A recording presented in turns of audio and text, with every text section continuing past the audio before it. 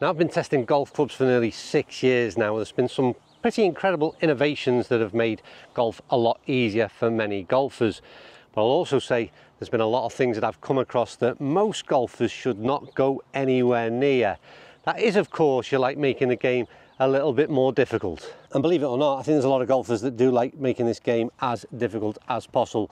But in today's video, what I'm going to attempt to do is this. I'm going to show you 5 products that you should throw out of your golf bag immediately. That's if you have them in at least. And I'm going to show you the 5 things you should replace them with to make this game a whole lot easier.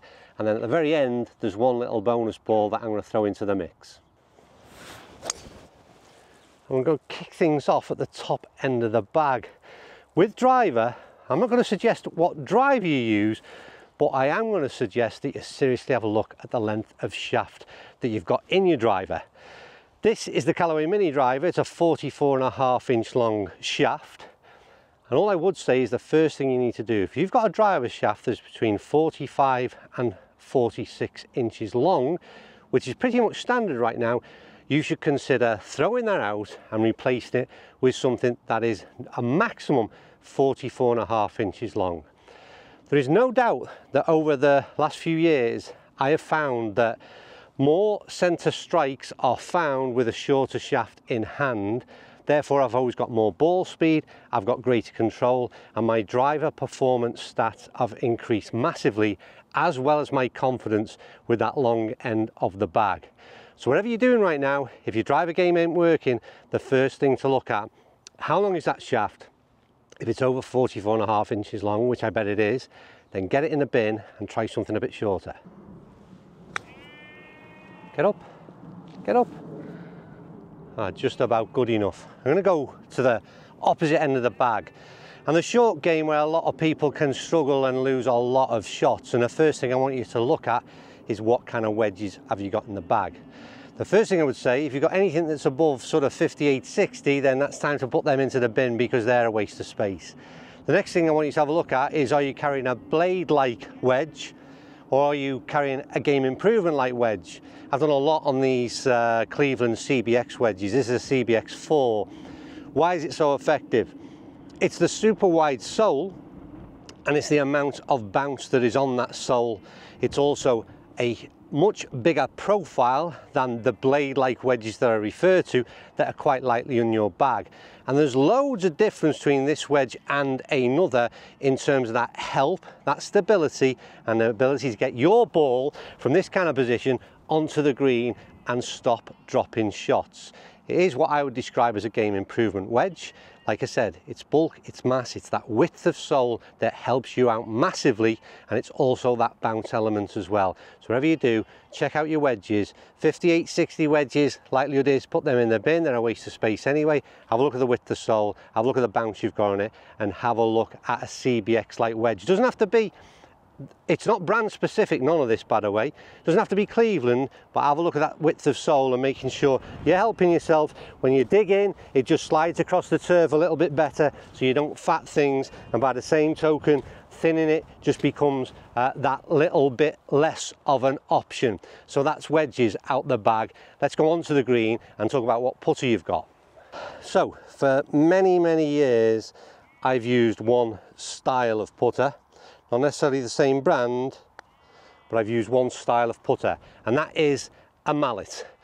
Now, what a mallet does and why it should be a deep consideration in putting into your bag is, as perimeter weighting, it stays very stable and there is less torque in this kind of putter.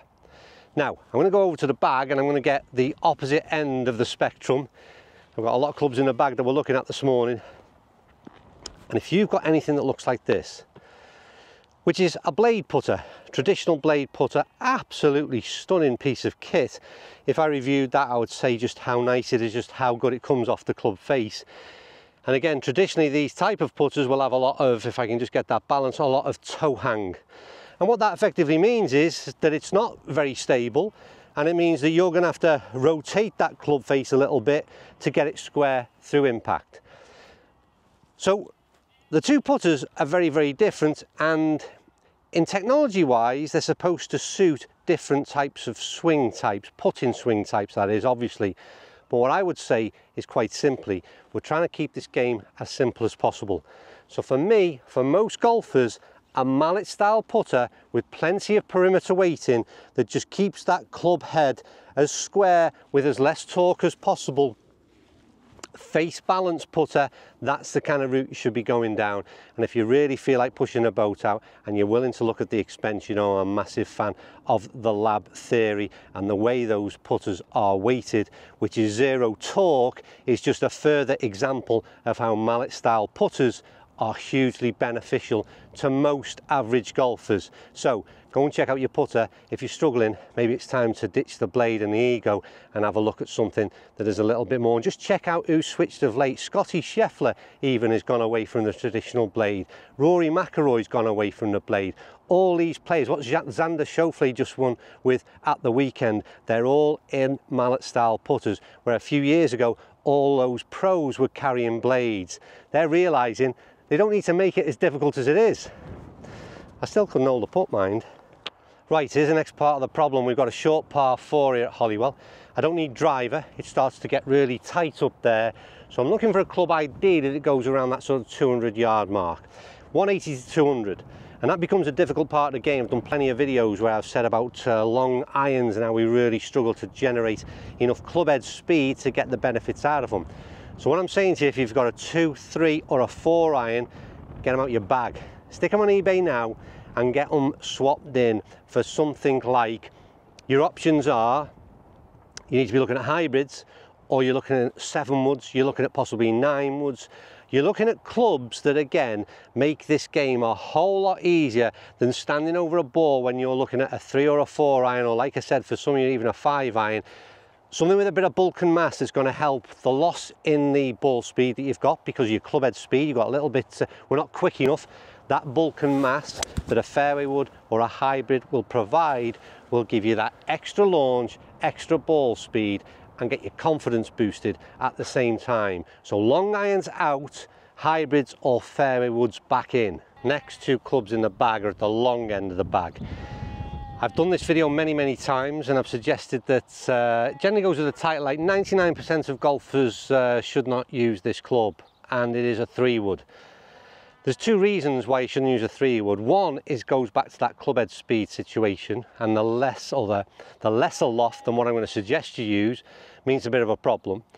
And the second is versatility. It tends to be a club in the bag that most people only use as an alternative option from the tee instead of the driver, and it's a really hard club to use from the fairway.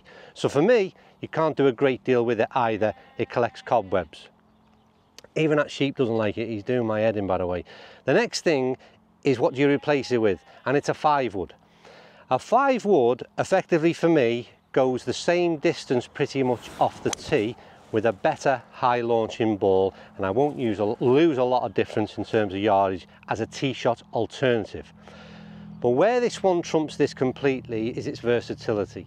Because when I get down on the fairway on a par 5, I'd much rather grab a 5 wood with plenty of loft on it than I would try and hit a 3 wood from the same position.